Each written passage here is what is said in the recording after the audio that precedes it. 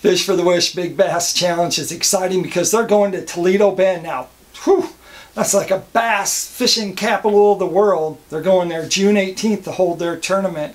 You too can be part of that. It's a great thing because Fish for the Wish Big Bass Tournament is a big bass tournament. That means all you have to do is catch one to get a paycheck. One big fish. That's right. So besides having the end prize, whoever catches the biggest fish, of course, gets the biggest check. But they have hourly prizes that they're also giving away. First place hourly prize is $400. Second place is $200. Third place is $100. Fourth place is $50. And so they're paying out a whole bunch of money down there. So it's obvious you want to be part of that.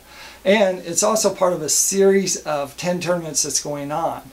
9 qualifying tournaments, and Toledo Bend is one of those. If you qualify, to qualify for it, I should say, all you have to do is bring in a legal fish, weigh it, that qualifies you for the Classic. That's right. It doesn't have to be an hourly winner either. All you have to do is just catch one, bring it in, that's legal size, and then you qualify for the Classic down on Lake Guntersville, which they're going to have a huge jackpot down there. You'll want to be part of that. You'll want to catch that fish because it's going to be pretty exciting.